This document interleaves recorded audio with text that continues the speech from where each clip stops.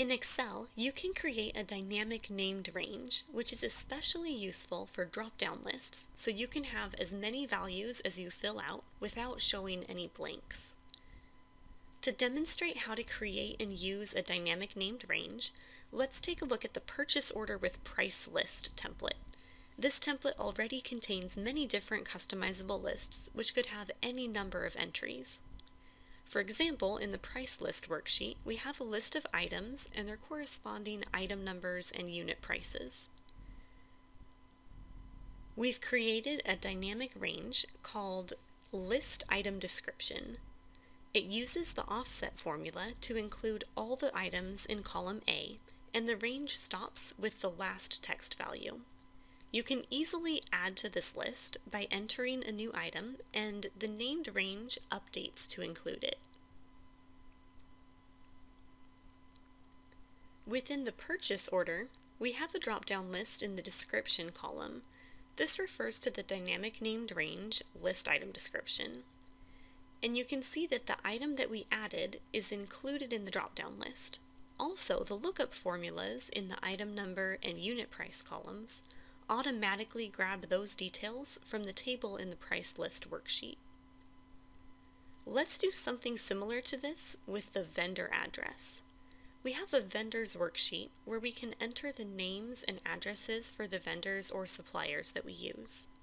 We'll create a dynamic named range and use it in a drop-down box to make it easy to select a vendor for our purchase order. Before we create the dynamic range formula, let's start simple.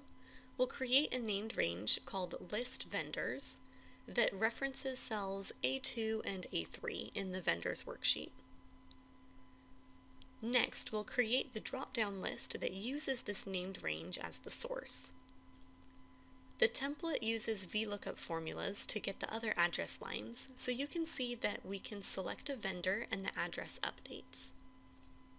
The problem is that if we enter a new vendor on row 4, it will not be included in the drop-down list. We could change the named range to refer to A2 to A100 in order to make sure that the new vendors will be included in the list. But if we do this, we end up with a bunch of blanks in the drop-down list. Instead, we'll create a dynamic named range that extends only to the last vendor in the list.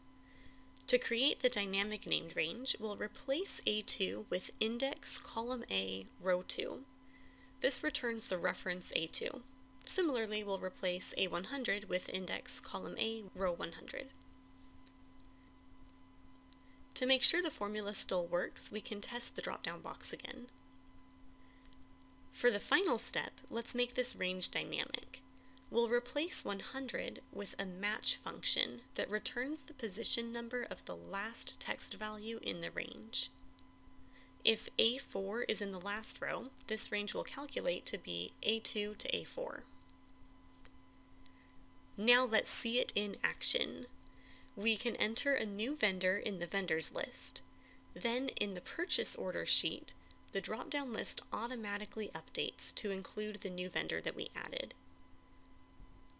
There are other formulas like offset that you can use for creating dynamic named ranges. Take a look at the article on vertex42.com to learn these other methods.